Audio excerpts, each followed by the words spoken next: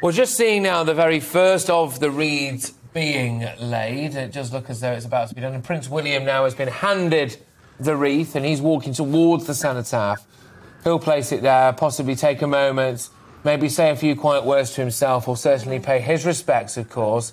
And that's exactly what he's doing now, and he's just stepping back. So there we are, as he pays his respects on behalf of the royal family, and indeed on behalf of the nation, bowing his head there, and also, of course, just turning to the side, walking away in solemn remembrance.